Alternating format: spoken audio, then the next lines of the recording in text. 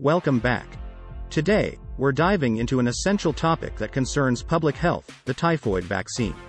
Typhoid fever is a potentially life-threatening disease, but fortunately, we have vaccines that can help prevent it. In this video, we'll explore what typhoid fever is, how the vaccine works, its effectiveness, and who should consider getting vaccinated.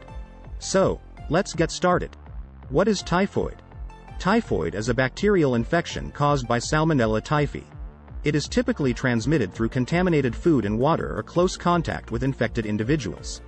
The disease can lead to severe symptoms, including high fever, headache, stomach pain, weakness, and in some cases, life-threatening complications. Preventive measures, such as the typhoid vaccine, are essential to combat the spread of this potentially deadly disease. What is typhoid vaccine? The typhoid vaccine is a biological preparation designed to provide immunity against typhoid fever, a bacterial infection caused by Salmonella Typhi.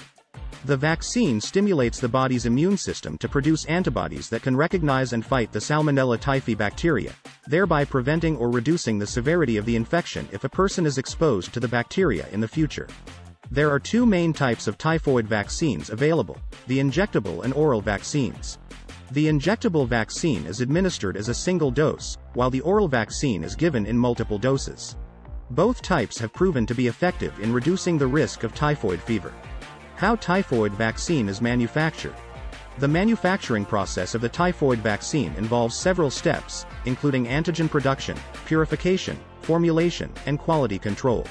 There are two main types of typhoid vaccines: the V polysaccharide vaccine and the Ty21a live attenuated oral vaccine. Let's look at the manufacturing process for each type. Steps for V polysaccharide typhoid vaccine production. Antigen production. The V polysaccharide, which is the main component of the vaccine, is extracted from the Salmonella Typhi bacteria. The bacteria are cultured in a controlled environment to produce the V polysaccharide antigen. Purification.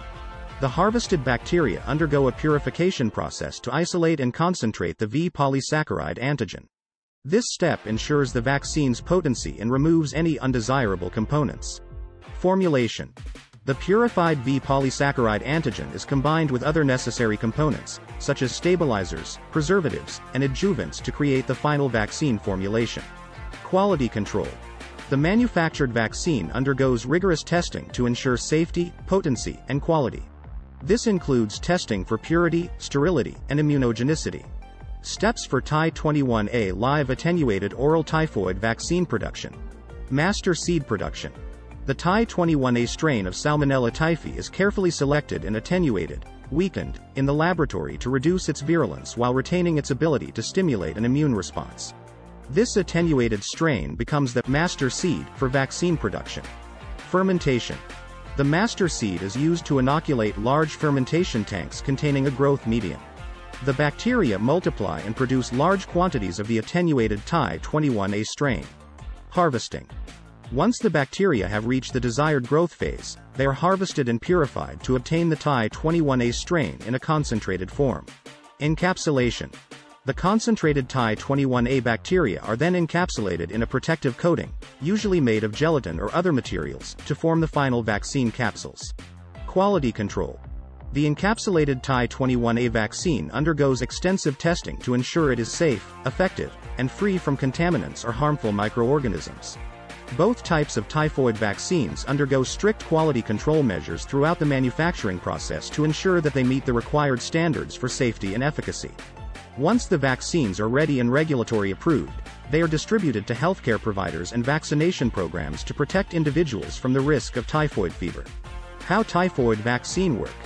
The typhoid vaccine works by stimulating the body's immune system to produce a protective response against the Salmonella Typhi bacteria, which causes typhoid fever.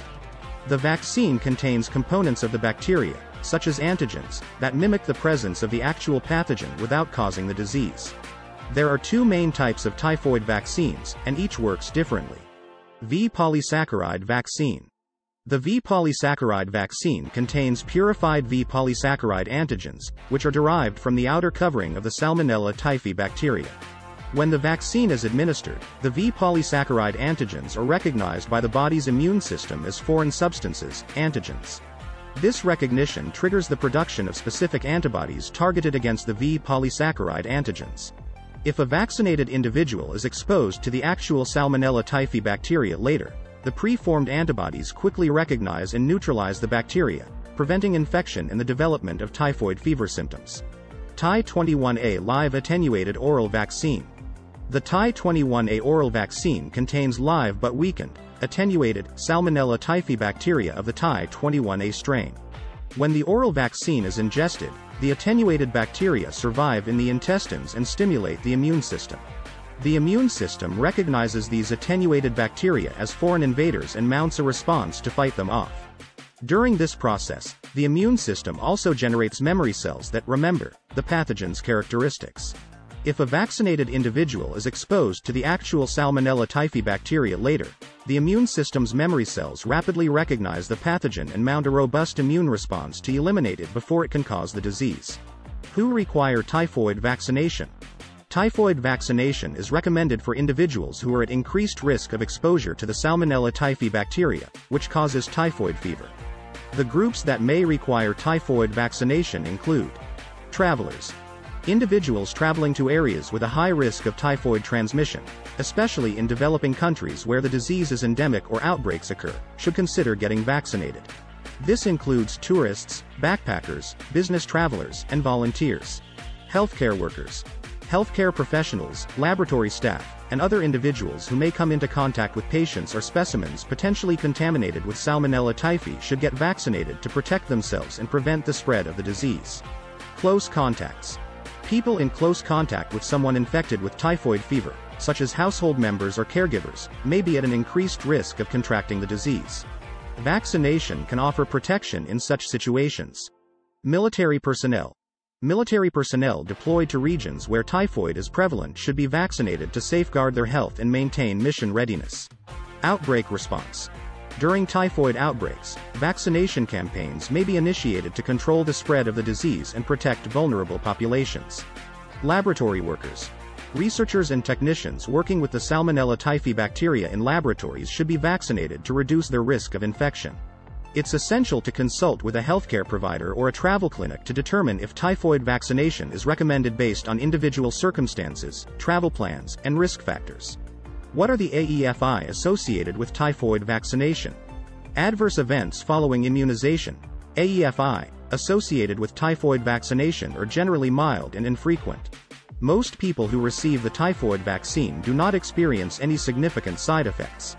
However, as with any vaccine, there is a possibility of some adverse reactions. Here are some potential AEFI associated with typhoid vaccine. AEFI associated with polysaccharide vaccine. It may include pain, redness, or swelling at the injection site, low-grade fever, headache, fatigue or malaise and gastrointestinal symptoms, such as nausea or diarrhea, though these are rare. AEFI associated with Ty21a live attenuated oral vaccine. It include mild gastrointestinal symptoms, such as stomach cramps, nausea, or diarrhea. These symptoms typically resolve on their own and are not severe. Some people may experience a headache or mild fever after receiving the oral vaccine.